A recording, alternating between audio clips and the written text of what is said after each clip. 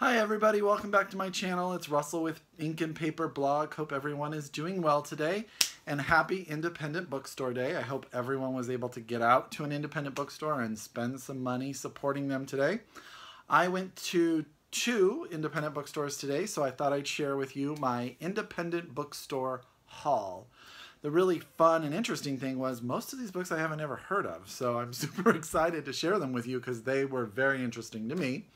The first bookstore that I went with my friend Ryan from this charming Rant. I've talked to him about him before, and I'll link his link below for his blog that he writes. We actually went down to Morgan Hill, California, which is a little town south of San Jose, that I didn't even know had an independent bookstore, to Booksmart. It's books and toys in Morgan Hill, and it was really, really cute. It's pretty small, but what I thought was really interesting is that they had a lot of books that I had never heard of, and you know, as book people, how rare it is that we run into a book we have never, ever heard of. So I was super excited for that, and I got a bunch of different stuff. So let's get started with the books I got from there. The first book I got was What Becomes Us by Micah Perks. The reason I picked this up is because there's a quote on the front by Lauren Groff. I love Lauren Groff. I've read all of her books. So because I don't know these books very well, I'm going to read a bunch of them to you, but I hope I can make that interesting. It says, "Dear reader, this is a story of our mother Evie, who abandons our controlling father to start fresh on a dead-end dirt road in upstate New York. Her new life is perfect, except she's pregnant with us, twins, and growing bigger and hungrier all the time. And she's trying not to fall in love with our neighbor, who's married to the bravest woman she knows. And why is mother obsessed with Mary Rowlandson, the starving colonial captive? What kind of world are we entering anyway? Has it always been this way? Dear reader, can our hunger ever be satisfied?" What I thought was interesting when I picked this book up is that Lauren Groff says she's obsessed with Mary Rowlandson for 20 years, so it's probably a historical character I don't know anything about. So I'm really interested to see how this winds up turning out. And that's What Becomes Us, ooh, that was close, by Micah Perks, and that was the first book I picked up today. So the second book I got. I love a book about a bookstore. I love a book about stories and novels, and I found this one. It's called A Very Special Year by Thomas Montasser. Now, I think the cover is so bad, it's great. It's like so bad, it's so bad. But what I know about this book is it's about a woman who inherits a bookstore from her aunt who has passed away. And there's a whole group of people who are obsessed with a book that she sells there that doesn't have an ending. It's an unended book. And they keep coming back. And she comes into the bookstore thinking she's going to turn the business around a little bit and sell the bookstore. And then she gets involved in the mystery of this book and these people. And I thought that sounded really interesting. It's not very long, actually. It's like 150 pages. 65, and it's translated from the German, I believe, by Jamie Bullock. So that's A Very Special Year by Thomas Montasser, and a book about a bookstore. Bought in a bookstore. How as cool is that? So I'm super excited about that one. The next one was a great find. I don't know if I think I've talked to you guys before about my obsession with Roxane Gay. If you haven't read on my blog, I have a whole entire blog post about seeing her earlier this year. And I get to see her in a couple months when her new book, Hunger, comes out. And I think she's an amazing writer. I own everything that she has written, and I've read most of it. But I found this book called Urgent, Unheard Stories by Roxane Gay. I had never ever seen it or heard about it. It's a signed copy, and it's just a collection of very short stories that she tackles certain topics in. I thought some of the story titles were really interesting. Two Damn Books, How I Got Here and Where I Want to Go. Story one. The second one was the one that kind of grabbed me, The 10 Best Books About Modern Virgins. So I thought that sounded interesting. I adore Roxane Gay. So that's Urgent, Unheard Stories by Roxane Gay. Now, I have to tell you, the next book was an amazing find for me because I didn't think that this author was published here, and they had her book. And that is When God Was a Rabbit by Sarah Winman. Winman, I think. Now, I already talked earlier about Sarah Winman's second book, which was A Year of Marvelous Ways, which I listened on audio to. Now, I am 1 hour from being done with When God Was a Rabbit on audio right now. I've been listening to it for about a week, and I love it. What I will tell you is I'm going to save most of it for my wrap-up, but it's the story of a family. The main character's name is Ellie, and she's a very unique character, and it's the story of how her family evolves over time. Her family wins some sort of sports booking award. They get a lot of money. They move to the country. Her brother moves to New York, and then 9/11 plays a part in the book. She has a friend who she is very good friends with when she's young, who disappears on her, and then they get in contact later in life, and kind of how their story unfolds.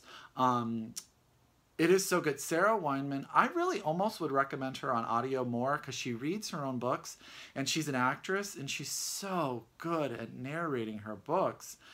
This one is a lot sadder than A Year of Marvelous Ways. And, you know, she has a new book coming out this year called Tin Man, which Simon has talked about on his channel. I don't know if he's talked about, yeah, on his channel.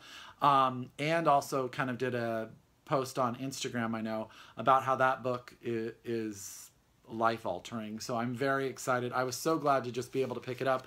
I told Simon I think she's my favorite author I've never read. So that's When God Was a Rabbit by Sarah Winman. You can get it from Book Depository.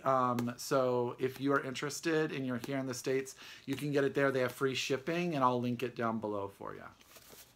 Okay. The last book I picked up there was all because of Mercedes over at Mercy's Musings.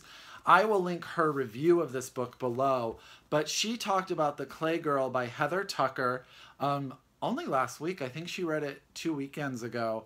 And it's a story of a group of sisters and their life. They go through some horrible, horrible stuff as children, and kind of how that affects their youth and their teenage years and their adulthood.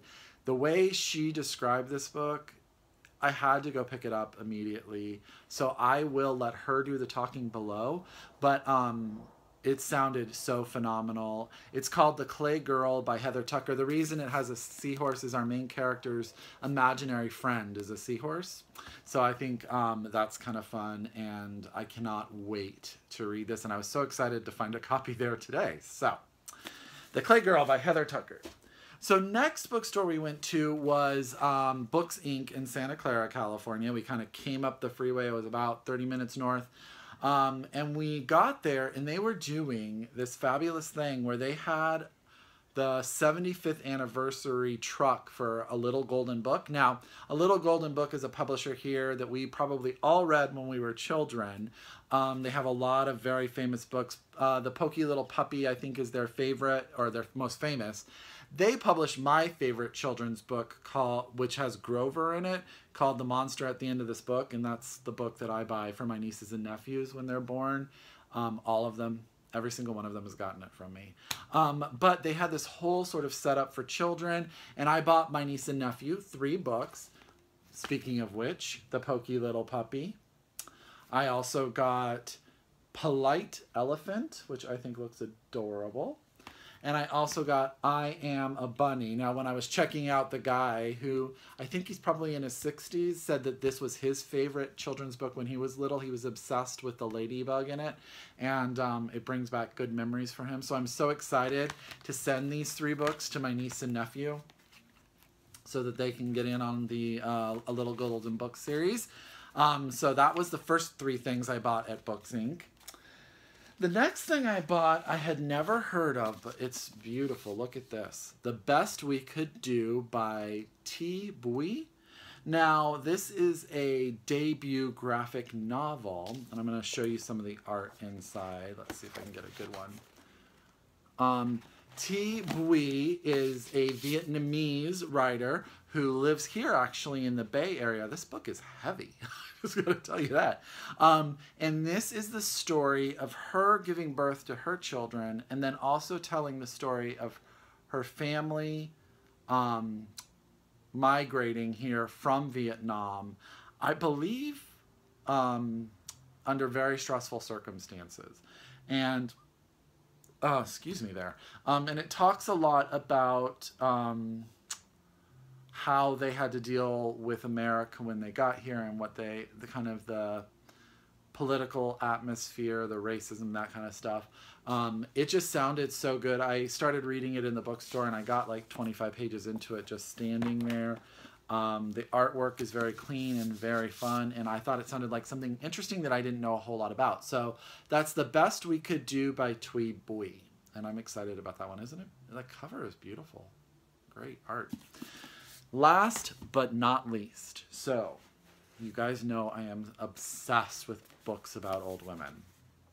And I ran into a series in the first bookstore that I had never heard of about a woman, but they didn't have the first one, so I had to go hunting in bookstores for it. And it's called, the first one is called Miss Julia Speaks Her Mind, and it's by Anne B. Ross. Now, there are 14 or 15, maybe even 17. There are a lot of books in this series. And it is about a wealthy widow. The first one is about a wealthy widow whose husband has just died.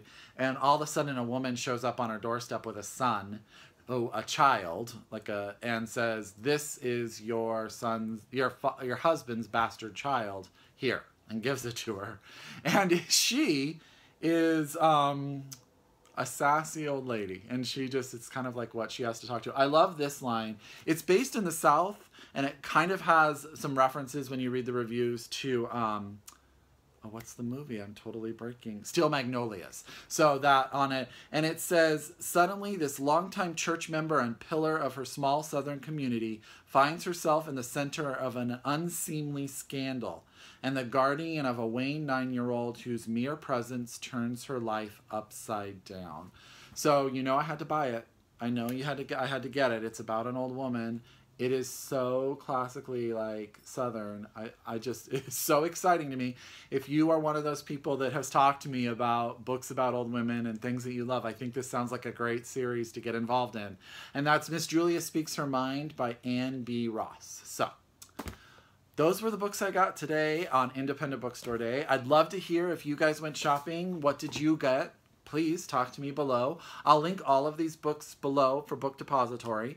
If you guys don't know what Book Depository is, it is a place where you can buy books from all over the world, and they do free shipping internationally, so that's pretty cool. I'm getting a set of books that are not published here in America sent to me that people have been talking to, Simon, Mercedes, Lauren of Lauren in the Books. They've all been talking about these books for so much that I just went and bought them because I was so excited.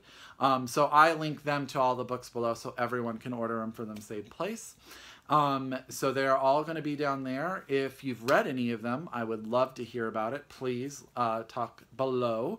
And if you're new to my channel, welcome. Please subscribe. And if you return, thank you so much for watching my video. I hope you guys have a great day. And I'll talk to you guys soon. Bye. Thanks very much.